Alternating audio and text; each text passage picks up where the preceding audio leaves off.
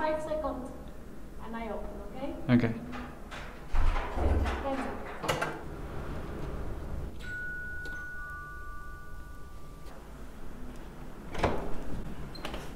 ¿Quién está aquí?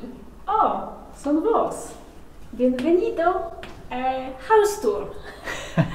Adelante. Sí, hola gente, bienvenidos. Empecemos por la entrada, ¿estás de acuerdo? Bueno, ahora estamos en el vestíbulo, que creo que es algo muy práctico, especialmente si tenés una mascota, como un perro o un gato, y cuando abrís la puerta, la entrada principal no se va corriendo, ¿viste? Y bueno, aquí tenemos un armario donde podemos poner zapatos y cosas. Acá también está la caja de electricidad y de gas. Y aquí es la caja de zapatos también, que se ve muy ordenado. No ponemos zapatos en el piso. Saliendo del vestíbulo, entramos a esta sala grande y luminosa que nos gusta mucho, es realmente grandiosa, aunque todavía nos falta algunos cuadros en las paredes, pero bueno, ese es trabajo de Mónica. Ella está decorando todo el lugar, se toma todo el tiempo para hacerlo, siempre quiere comprobar y ver cómo luce antes de poner algo, ¿viste? Viste que cuando ves una habitación, imaginás y sabes exactamente cómo la querés, pero algunos detalles vienen después. Como aquí, esta es la habitación de mi hijo, que es la habitación favorita de Mónica. Porque cuando entras no ves la cama y hay una ventana muy grande. Es una ventana del noroeste que nos da increíbles puestas de sol y unas sombras muy lindas. Bueno, así que continuamos.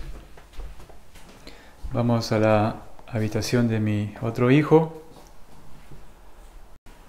Este es más grande que la habitación anterior y tiene dos armarios súper gigantes que sirven como escondites. No sé vos, pero cuando yo era niño me encantaban los pósters, carteles y los colgaba en la pared. Creo que los niños de ahora no hacen tanto eso porque están en el mundo digital, tal vez. Saliendo de aquí vamos al lugar favorito de Mónica, que ella diseñó y está muy contenta con el resultado. Tan, tan, tan, tan. Es el baño. Como pueden ver, el suelo es de madera, que este suelo de madera tiene heating floor, ¿viste? Es un suelo que calienta. Acá lo puedes controlar. Y después en Noruega, ¿viste? Queríamos instalarlo porque nos encanta realmente. Y aquí también tenemos este heater eléctrico para secar las toallas, por ejemplo, ¿no? Y bueno, principalmente el calor fluye desde el suelo, ¿viste? Bueno, y la verdad que estamos muy felices con toda la renovación que hemos hecho aquí en la casa, especialmente con el bathroom, con el baño, ¿viste? La bañera y la ducha también, que después les mostraré. En el Reino Unido existe una ley que dice que no puedes poner enchufes o interruptores eléctricos en el baño, por el temor a que algunas personas usen el baño y la secadora del pelo, ¿viste? Al mismo tiempo y, ¿viste? Lo que puede pasar, ¿no? Una catástrofe tal vez. ¿Y cómo es en tu país? Contame si sabes algo de eso. Por ejemplo, en Noruega y la mayor parte de Europa, creo yo, existen las lavadoras, están en los baños normalmente, por lo que hay enchufes, interruptores, donde quieras que, en cualquier lugar del baño. En el Reino Unido también está permitido poner un enchufe para afeitadoras, shavers only, o para, en este caso, cepillos de dientes eléctricos. Y también está permitido usar estas cuerdas eléctricas de tracción en las lámparas, ¿viste?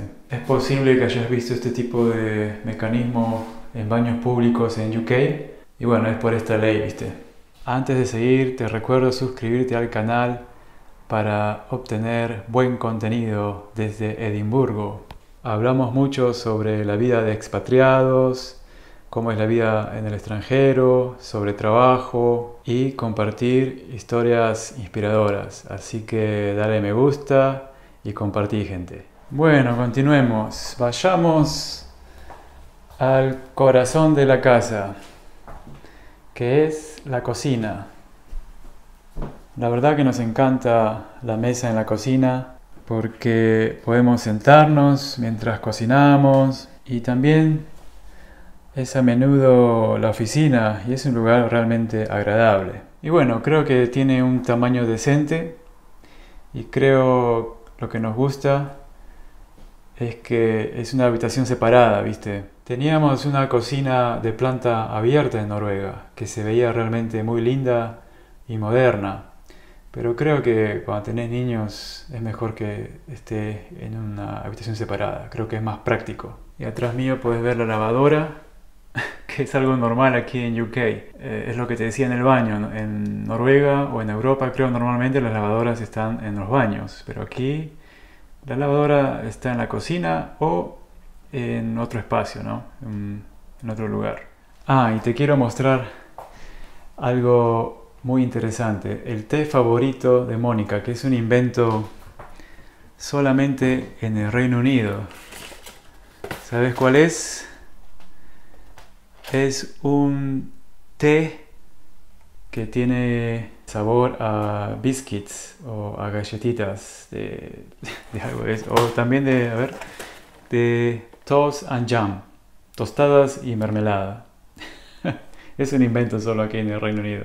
Bueno, continuemos. Vayamos a la sala de estar, el otro corazón de la casa. Bueno, estamos entrando a la sala y la primera cosa que se ve es el sofá de terciopelo azul, donde encajamos todos cuando miramos la televisión. La televisión está acá, con ese shank que podés creer que recién llegó esta semana. Sí, imagínate eso, esperamos 5 meses para que llegara. Pero bueno, es un mueble muy lindo, creo. Bueno, y como pueden ver, las plantas de Mónica, las flores, a ella le encanta mucho. Pero ahora necesita moverlas porque Leia, viste, nuestra gatita, juega mucho con ellas. Así que tal vez habrá algunos cambios. Y en esta pared, atrás mío, queremos comprar un cuadro grande de un artista local. Así que si sos de Edimburgo y conoces a alguien, avísanos, ¿ok? Y este estante atrás mío es de cuerdas, la trajimos desde Noruega, no tiene muchas plantas, por Leia. Y bueno, este es nuestro faro, creo que es un lugar muy soleado en el que me gusta sentarme y beber café o mate por las tardes, ¿viste? Muy bueno para las plantas de Mónica también, porque tiene es muy iluminado. Hay algo muy específico sobre la arquitectura de Edimburgo, viste, con estos faros. Hay muchos y muchos. Y creo que tiene que ver con algo relacionado con la marina, no sé. Pero si vos sabés por qué hay tantos faros en Edimburgo, hacémelo saber en los comentarios, gente. Bueno, yo lo llamo faro, pero tal vez es una torre también. Bueno, me entendés lo que estoy hablando, ¿no? Y esa lámpara también, colgante, llegó la semana pasada. Tuvimos que esperar también algo de 5 meses.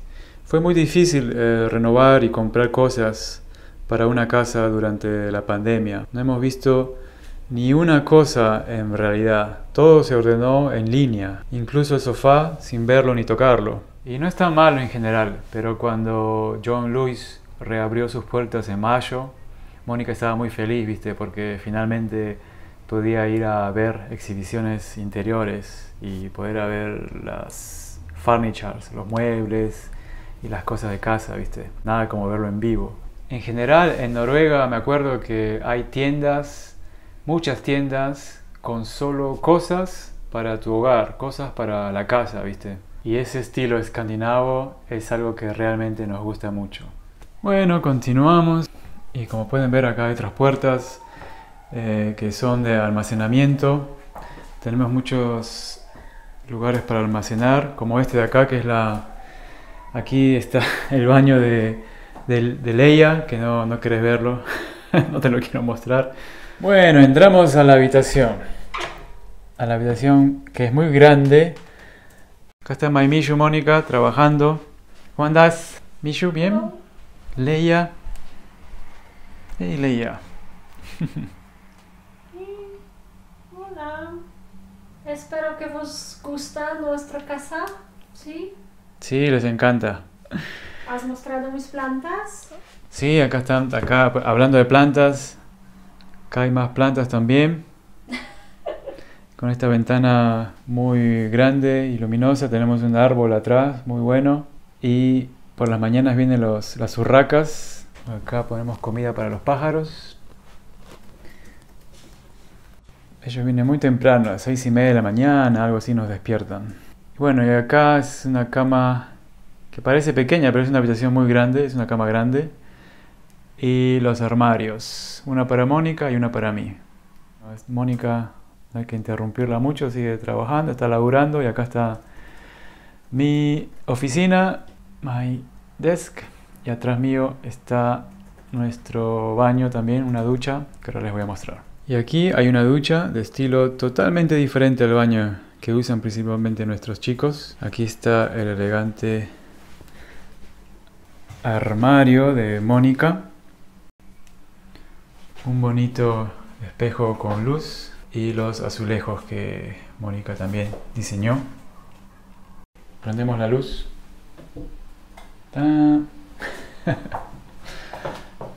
Y probablemente también pongamos un cuadro aquí, colgaremos algo, no sé. Y también tenemos aquí el control de la calefacción, del heating floor, del piso. El piso también, el calor fluye desde el piso. Y la ducha es muy fuerte, de lluvia agradable. Bueno, gente, espero que te haya gustado el house tour. Si has llegado hasta acá, hasta este punto del video, es porque te ha gustado, creo yo. Mi nombre es Marcelo, para aquellos que no me conocen. Hago este canal junto a mi esposa, a my Mishu Monika. She's a content writer. Ella es una escritora de contenido. Espero que comentes, que le des algún like, un me gusta, compartí. Creo que nosotros nos sentimos un poquito expuestos a mostrarte, viste, nuestro hogar, nuestra casa. Espero que aprecies eso, y si aprecias este esfuerzo, tal vez, como querés llamarlo, no sé, deja un like y comentá si te gusta este estilo escandinavo, viste, este no es una típica casa en el Reino Unido. Es más, tratamos de hacerlo un poco con el escandinavio touch, ¿viste? Porque vivimos muchos años en Noruega también. Así que bueno. Bueno, gente, todo lo mejor y será hasta el próximo video.